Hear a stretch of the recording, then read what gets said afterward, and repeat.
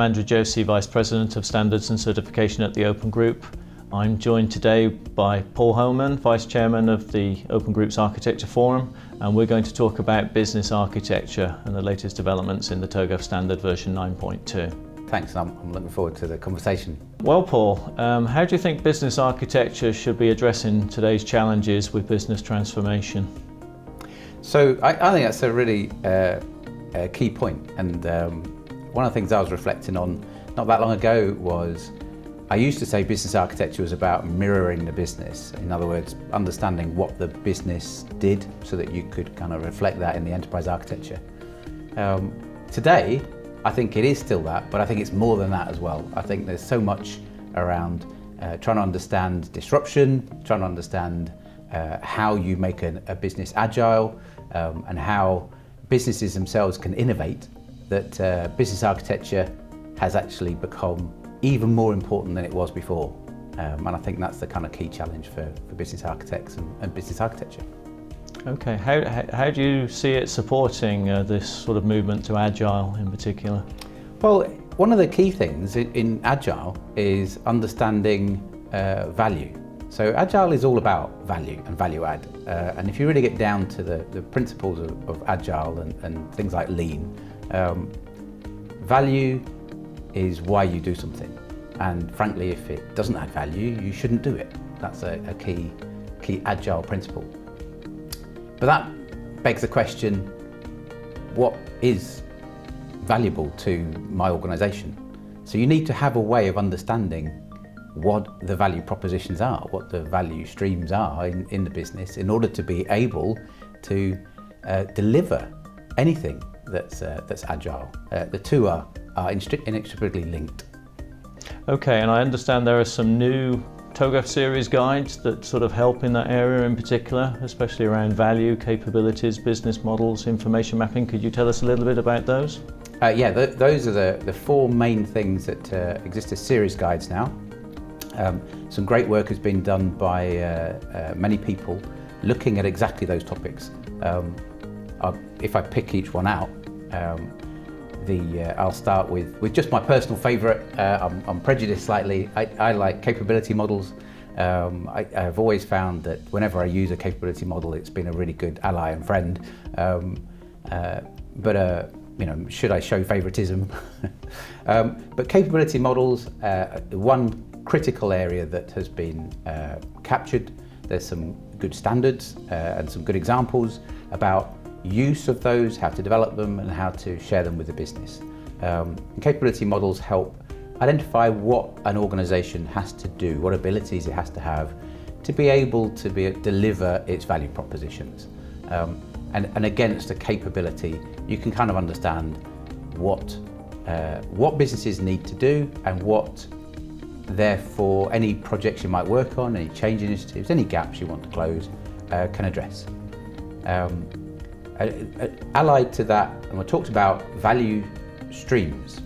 Value streams are ways of representing how value is added by an organisation in a joined up way. Similar to value chains, but broken out into that each step along the way individually adds value in its own right. And a great way of being able to illustrate what an organisation is trying to achieve. That can be mapped to capabilities. What capabilities do you need to deliver those values? The other really key part is anyone who's ever worked in architecture knows that information is critical. It's the lifeblood that runs throughout business. And information modelling, whilst information architecture is a domain in its own right, within business architecture there's a special kind of place for key level entities, things that are absolutely critical to those businesses. Things like plan or part or process that mean something very, very specific to that business. Everybody who's ever worked in any industry will know what those words are for them. And those exist in their own right in the business architecture. And we have some series guides that look at the information modelling for those key entities. And then the last one, which in some ways kind of sits first, but I've left it to kind of bring them all together, is the business modelling. and some really sage advice around how to do business modelling, but bearing in mind that a lot of business modelling is about communication. So understanding who the audience is and what message you want to get over to your stakeholders.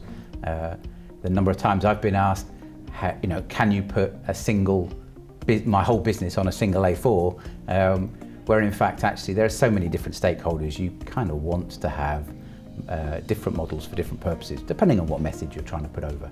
But that series guide addresses and comes up with some great hints, some great techniques for being able to address business modelling. And those 4 really are the fundamental updates, separate series guides, but also in the TOGAF standard specification.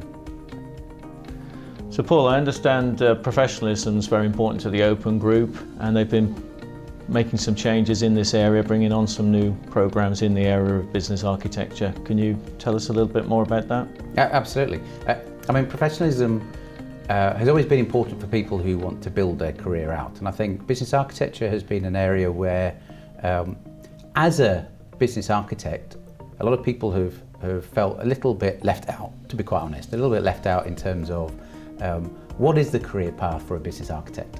How do you become a business architect? And how do you demonstrate that you are a good business architect?